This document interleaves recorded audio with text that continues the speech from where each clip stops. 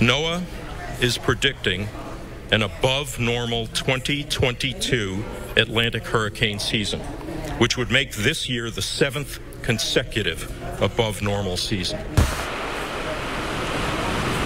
And there it is, NOAA predicting an above normal 2022 Atlantic hurricane season, which would make this the 7th consecutive above normal season. We've heard that before. 3 to 6 of those, by the way, being considered major hurricanes. This means that crews are getting ready for what is being predicted to be an above average hurricane season.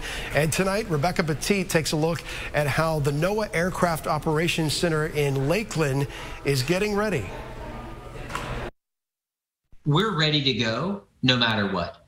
Today, NOAA predicting 14 to 21 named storms will develop in the Atlantic this year. How many storms there may or may not be, it's just a prediction. We're going to be ready to respond and ready to react. The commanding officer at NOAA Aircraft Operations Center in Lakeland, Christopher Kearns, tells me hurricane hunters have been preparing for this hurricane season since the last season ended. Ensuring that the crews are trained, the aircraft are ready, maintained, prepared to go. NOAA hurricane hunters are tasked with either doing research or reconnaissance. Hurricane hunters are in the storm environment for about 6 hours, collecting data, including strength, pressure, temperature, and identifying its center. Kearns tells me the worst flights are tropical storms trying to become a hurricane. Those become the most challenging regimes of flight because you're constantly adjusting power and constantly adjusting the nose attitude to try and make sure that the plane stays level. While hurricane hunters are in the air, data is transmitted in real time to the National Hurricane Center for forecasting and models that are used by local meteorologists. Kearns says what they do is risky yet rewarding. Because our crews go out and take those risks, the benefit is this really great information, which we implore